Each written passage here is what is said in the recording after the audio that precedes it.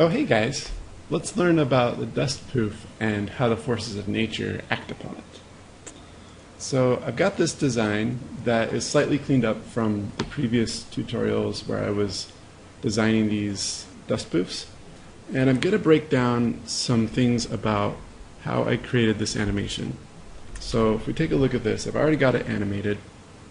Now, the purpose of this tutorial is not to talk about how I animated it, but rather to talk about what I was thinking about when I animated it. So you guys can kind of get an idea for some of the air currents and forces that are interacting with each other and how I timed out the shapes and what I was thinking throughout the process. So this is much less of a technical training tutorial and much more of a fundamental principles of physics and how that relates to effects. So let's get going into this. So we've got these frames. I'll just scrub through them very gradually for you guys. You can see that it starts moving very quickly at the very beginning and then it dissipates gradually towards the end. It's quick, kind of holds there for a while and then dissipates. One way to think about this is if we can look at the general outline of the effect. So here I've got three different colors. We've got the green dome up at the top, and we've got the orange on the left and the yellow on the right. And you can see them marked here with different layers. So I can solo them out, and we can see just the green layer as it comes up like that.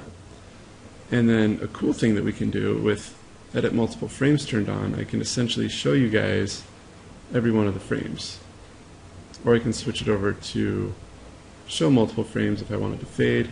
That looks kind of funny. I'll do edit so that you can see the full brightness of the entire thing. So we can see from this that the timing of the leading edge moves pretty quickly at first and then slows down very rapidly until these lines up here are almost indistinguishable, right? If we zoom in closer, we turn on outline mode, we can see the differentiation between these guys. I mean, they get really, really, really subtle.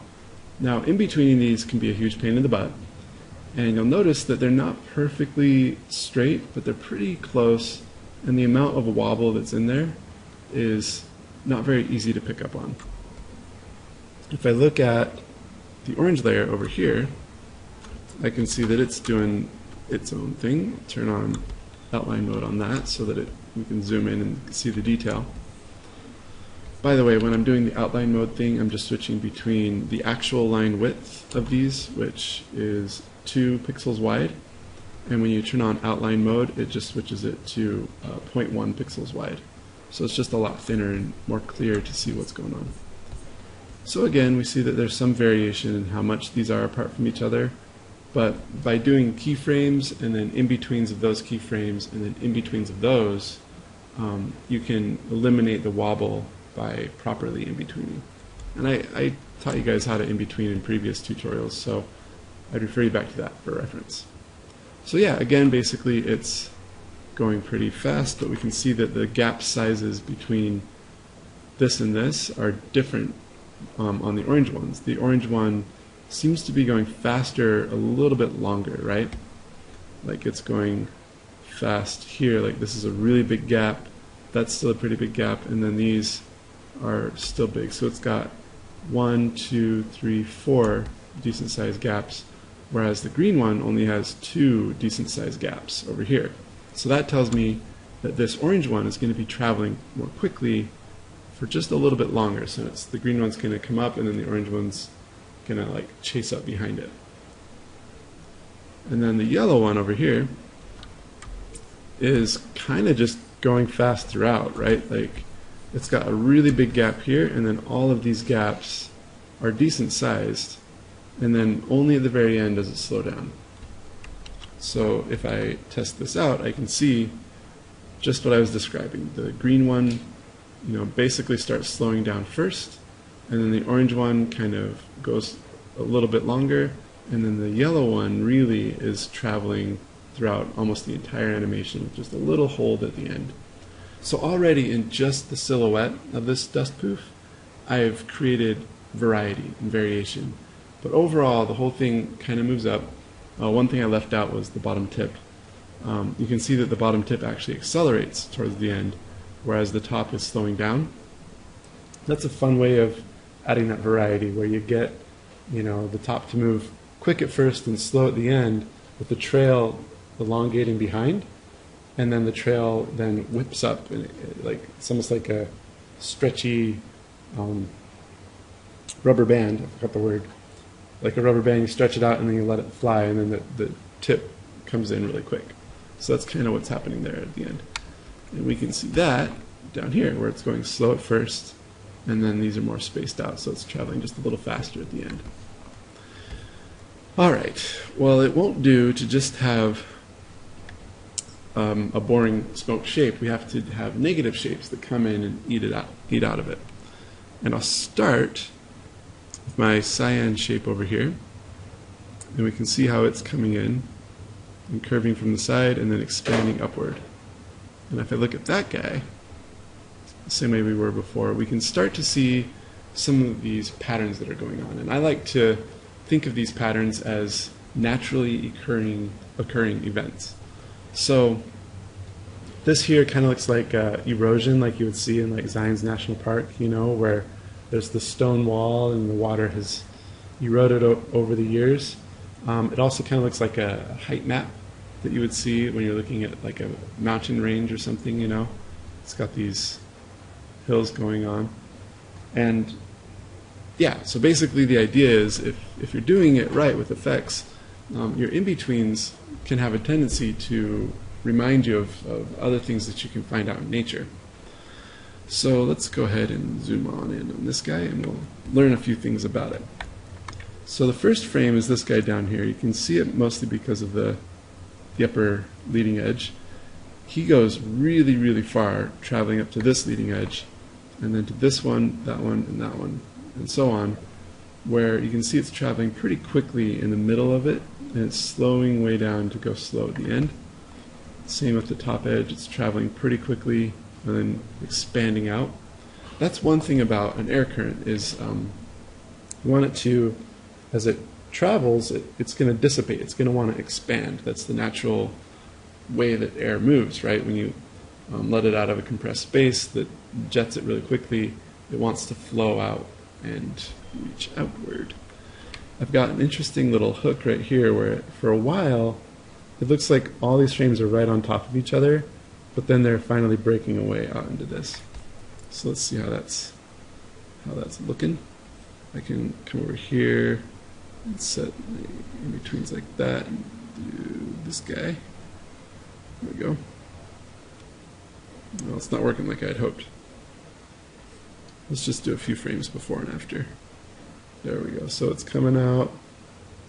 You can start to see how that works. So it starts down here in small, and it comes up, and it eats outward. And I can show it with just one frame before and after to be even more precise. And so this is the general pattern that this guy is moving in. One last time.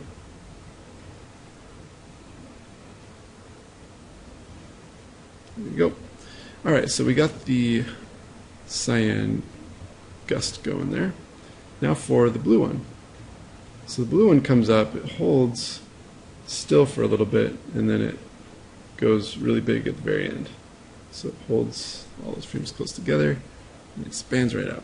So again, if I look at all the frames here, I can start to see again some of those naturally occurring patterns and flowing that we see, right? This almost feels like a water ripple around a stone face or something like that. Notice also that some of these lines, they're not moving in the same direction and expanding in the same way every time. So like this guy here is on the leading left edge down at the bottom, but once we come up here we find him on the leading right edge, which tells me that up here he was expanding up into the right a little bit, while down here he was expanding out into the left. And that's kind of a nice way of approaching your line expansion. Is, you don't always want to uniformly expand it radiating outward. If you do that, it'll just feel like a computer made it, right? Like you want to like hold some spots in place while other spots move and expand and bulge on out there. So yeah, so that's the blue one. That's the blue negative shape that's going to come up. And then we've got the red negative shape. And the red one is pretty straightforward. It just starts down here, moves quickly, holds very slowly in the middle of it, and then puffs up really quickly. And when we look at all three of these together, we can see that there's a lot of variety in the timing. So the red one, like I was saying, it holds towards the middle. The cyan one, it kind of has a time in its middle where it kind of holds a bit, but then it goes quickly and then holds again towards the end. And then the blue one goes fast at first. It has a hold here in the middle where it slows down quite a bit, and then it speeds up again too.